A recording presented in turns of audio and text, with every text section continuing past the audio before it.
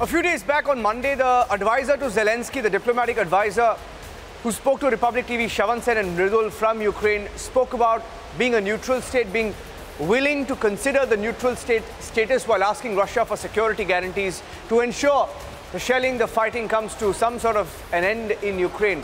Getting in some more breaking news now, that the negotiator has said very clearly, and Russia's foreign minister also said that they're looking at the security guarantees and the neutral status demand. Now the Ukrainian side has responded, saying that Ukraine is currently in a state of direct war with Russia. Therefore, the model, so the Ukrainian side has responded to that, saying that the model can only be Ukrainian and only about legally verified security guarantees. Legally verified security guarantees is what the Ukrainian side is asking for. Firstly, absolute security guarantees, effective ones, not just protocols of security guarantees. This means that signatories of the guarantees do not stand aside in the event of an attack on Ukraine like today, but they take an active part in the conflict on the side of Ukraine and officially provide immediate supply of the necessary number of weapons. And secondly, Ukraine no longer wants to depend on bureaucratic procedures that allow or do not allow closing the skies and from the said cruise missiles. We need direct and rigid safeguards from the skies will be closed. Hijab issue settled by the court, but PFI protests the verdict. Can there be a protest against the High Court verdict? Can courts be pressurized with protest politics?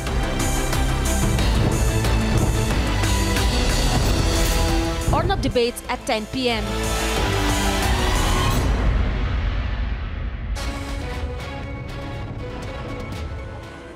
Stories of sorrow and despair as civilians flee residential areas hit by Russian shelling.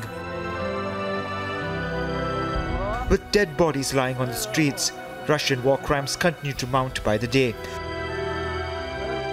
In another horrific video in Mariupol, a civilian who was trying to draw attention not to be shot was targeted by the Russian military. With more than 2,000 people reportedly being killed and more than 20,000 fleeing Mariupol in the last 24 hours. The siege of the city by Russian forces have shocked the world. Agency report for Republic TV.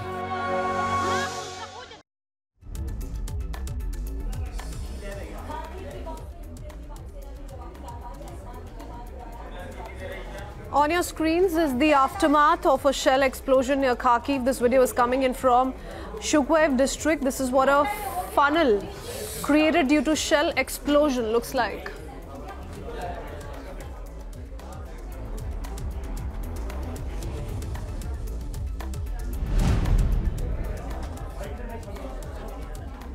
This video, as claimed by Russian media, is an exclusive video from the front line. The video shows Chechen Special Forces units working in the zone of special military operation on the territory of Ukraine.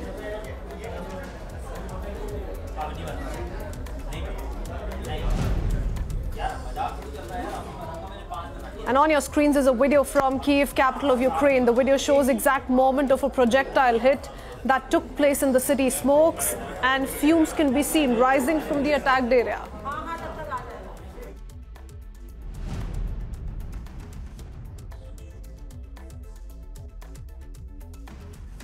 Media claims that this video from March 15 shows tanks being mobilized via rail route as seen in railway station in Germany, where US has an army base.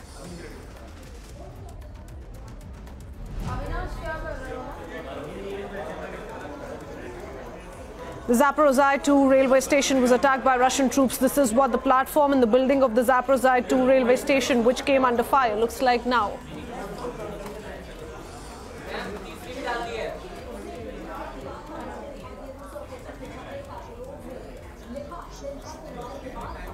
Republic has been getting you back-to-back visuals that show the aftermath of the airstrikes and the bombardments that continue by the Russian troops. In fact, this is the aerial footage here that shows the extent, magnitude of devastation that has been caused as a result of Russian offensive against Ukraine, which is now on the 21st day. In this aerial footage, you can see the residential areas that have been targeted by the Russian troops time and again.